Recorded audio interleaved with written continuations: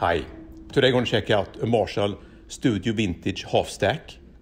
It's the SV20 head and SV212 speaker cabinet.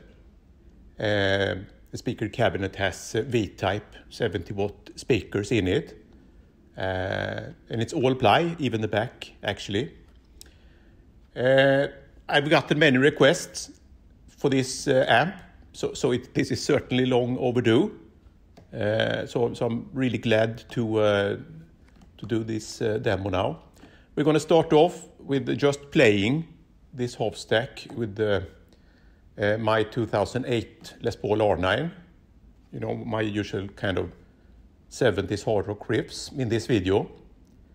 I'm not going to make any comments in this video, but on Wednesday I'm going to compare this half stack to a 1973 Marshall JMP 50-watt lead half stack. You know, this is modeled on the super lead, but I think it's more suitable to compare it to the 50-watt lead. So that we're going to do on Wednesday. Then I think, you know, in Marshall's